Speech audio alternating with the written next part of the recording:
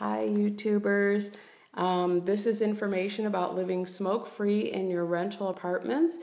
Mark Taylor Residential is a smoking community. They have been informed that they are harming people and that they are destroying people's lives, and they have specifically ignored complaints. Many people have moved from their rentals, which are extremely toxic. The way that smoke gets into the other rentals and your neighbors' apartments are from the outlets, the cracks in the walls, the vents, and the piping. And of course, if people are smoking on their patios, that you can't leave your doors or your windows open. A flyer was sent out at their community and at many other communities, and it starts out by asking, is your neighbor smoking killing you and your animals? In all apartments and condos, we share over 60% of our air with our neighbors. If your neighbors are smokers, you are a smoker from their secondhand smoke. Over 60,000 people die every year from secondhand smoke. Some people and animals have immediate effects. Others will not notice it until years later. Sore throats, coughing, breathing difficulties, joint pain, cancers, etc., and death. And this affects the health of your family, animals, and gives you high doctor and veterinarian bills. You can search YouTube and Google for smoke-free multi-unit housing and more. Most apartments and condos choose to allow smoking, as does Mark Taylor Residential. They give smokers the rights to smoke inside their apartments and on patios. There is no law that forces Mark Taylor to allow smoking. They choose to do this. It has been noted from other apartment communities that it can cost up to $15,000 to turn over a typical 2-bedroom, 2-bath apartment that has been smoked in to make it smoke-free.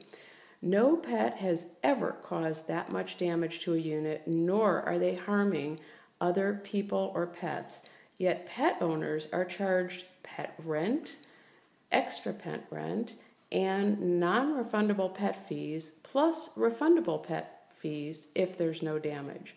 Smokers are charged nothing for the damage, and their smoke is continuously harming you, your families, and your pets.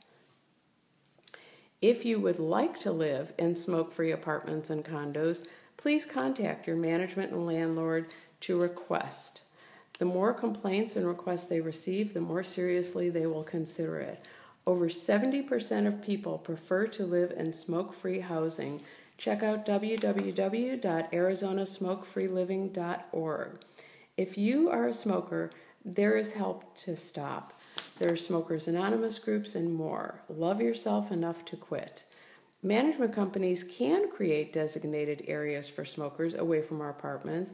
In addition, management companies, there are many that have many buildings. They can create some of their buildings just for smokers so that non-smokers are not forced to live with them. They can keep everyone happy, but they choose not to. If anyone is a non-smoker and they want to be healthy, they are forced to leave their apartments. You can also contact the American Lung Association in Arizona at 602-258-7505. And there are many, many other organizations to help. I do understand smokers that need to smoke, and they should be given places to smoke and or apartments available to smoke. But non-smokers should also have the same right. They should not be forced to live with the smoke.